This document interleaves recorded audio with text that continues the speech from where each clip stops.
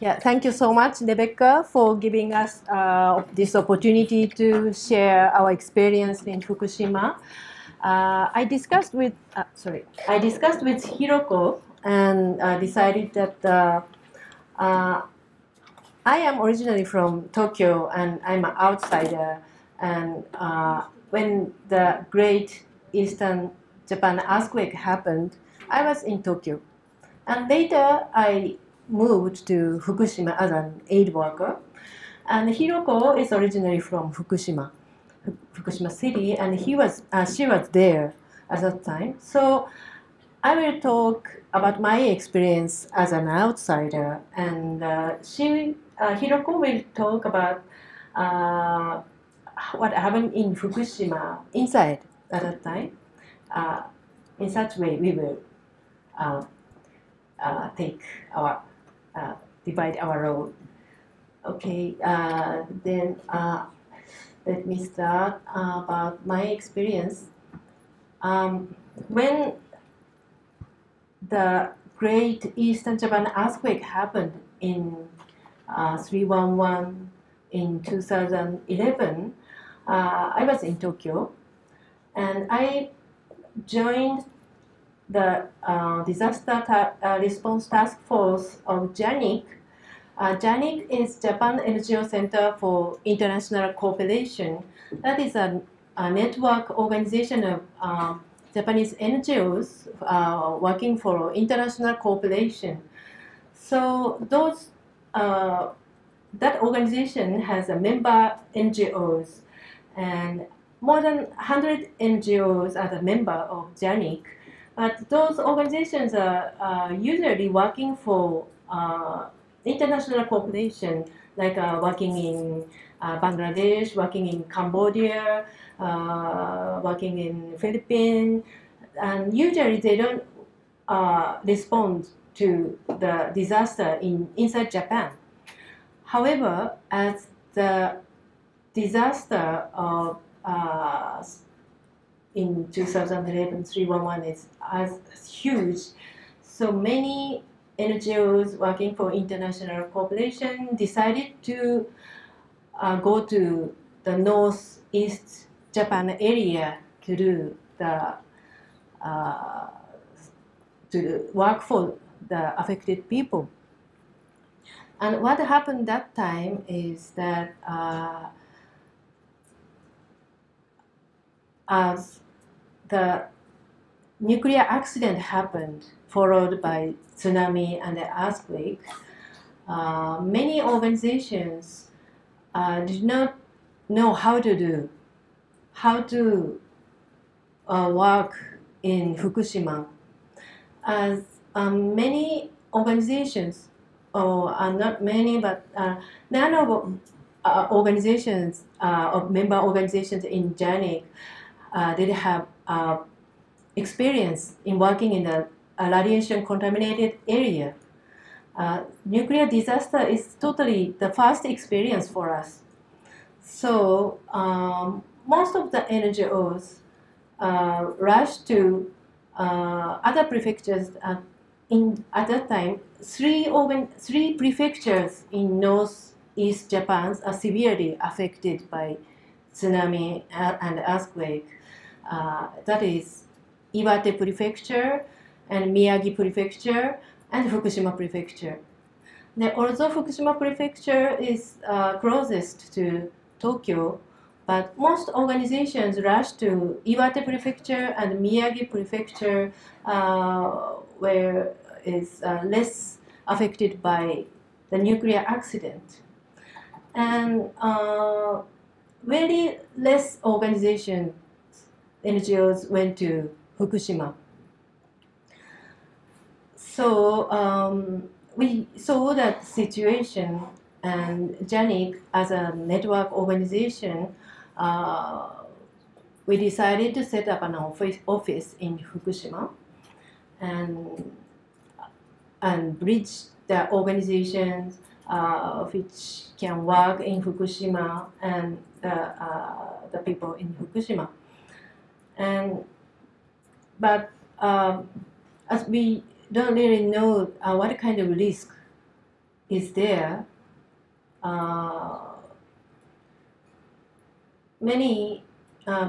Some organizations which is interested in working in Fukushima prefecture decided that we don't send young workers to Fukushima. We will send the people over 50 years old to Fukushima, like that. So we needed some guideline for working in an area. However,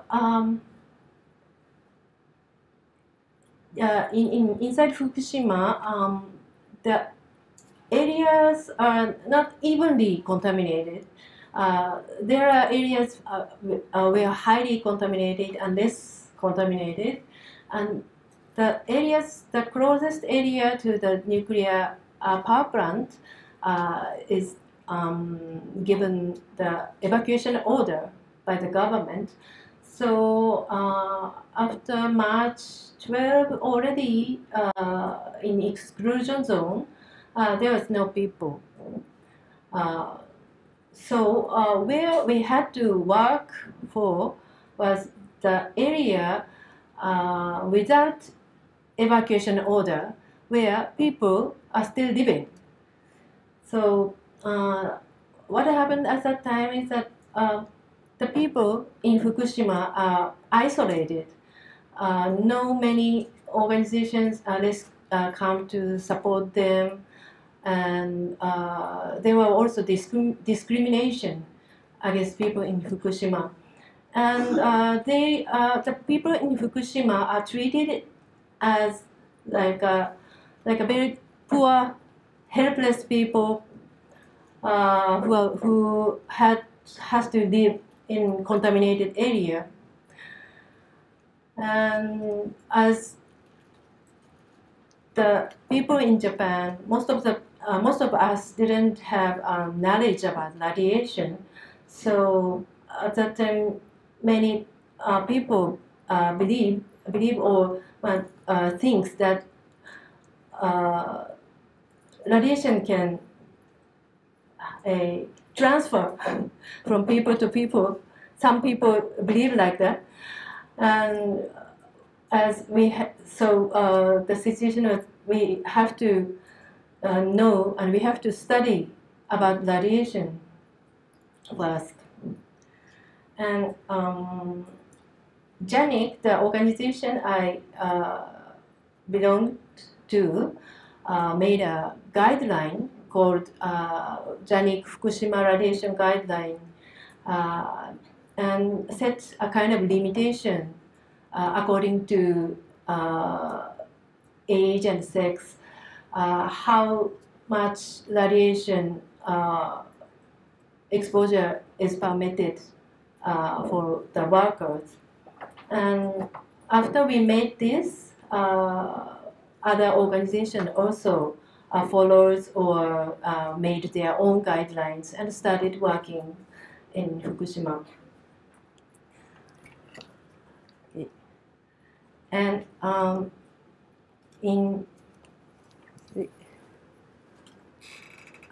you want to keep this? Yeah, escape. This is radiation guideline, and you can find this in internet. But if you are interested, maybe I can upload this in the reader list of this forum. Yes, we made this when we didn't have much knowledge about radiation at that time, but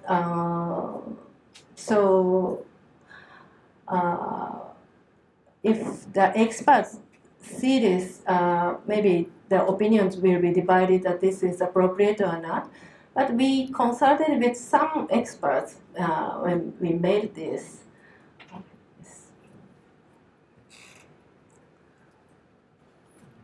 Okay, just skip it. Yes, finish. And I will show some other. Yes. And what we did after that is that this is the conference, the called a Global Conference for Nuclear Power-Free World.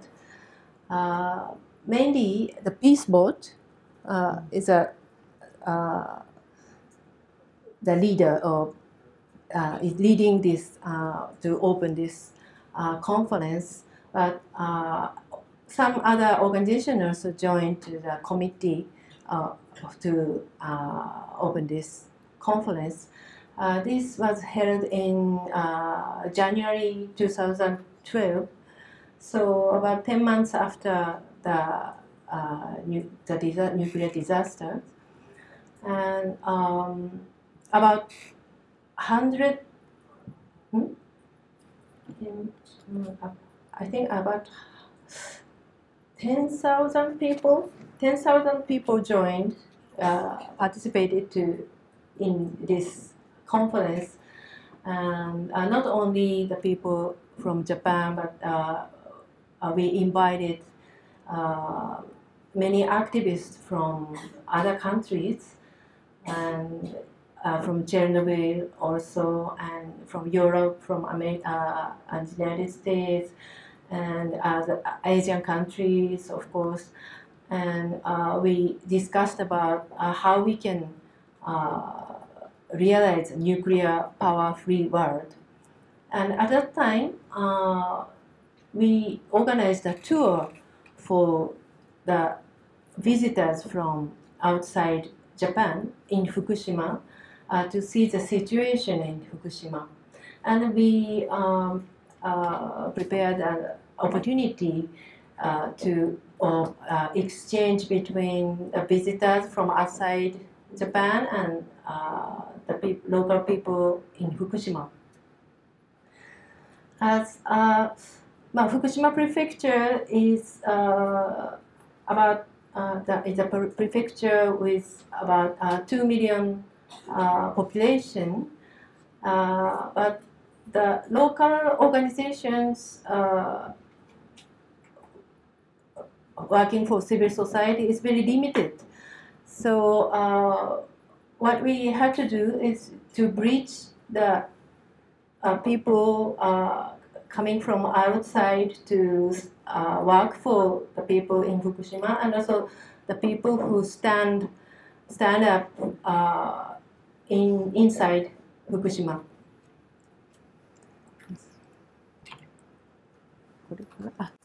Yeah.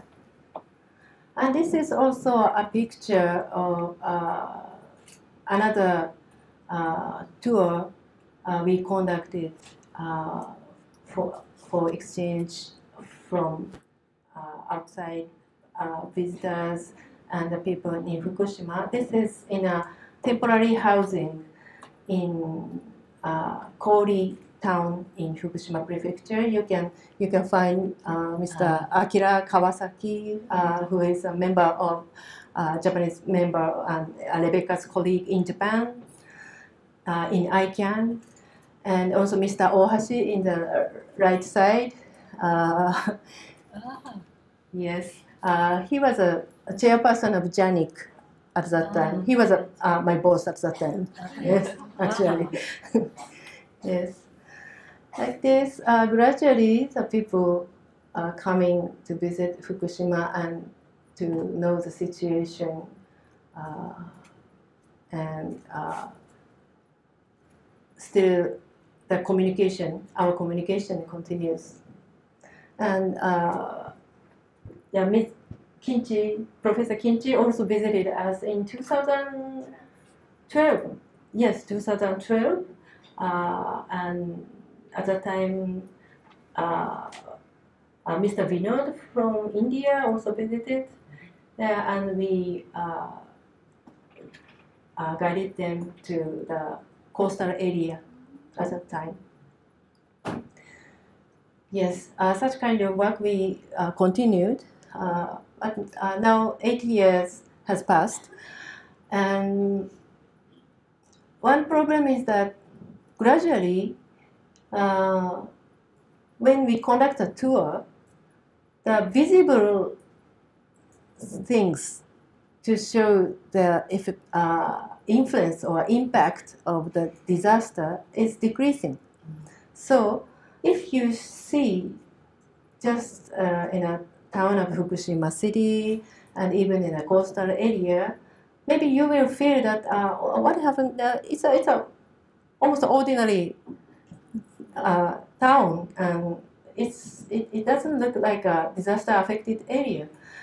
But if once you measure the radiation level with your device, then you can find that there are some hotspots where radiation level is high. And if you interview people, then you will find that people still, their families are split, and their children's generations are evacuated and still not returned, and their schools are closed, and their life was very much affected. Yes, yes, that is my experience in the early stage of this 8 years. Now, 8 years passed, and we have several challenges, but I think we will discuss about it later. Okay, thank you so much.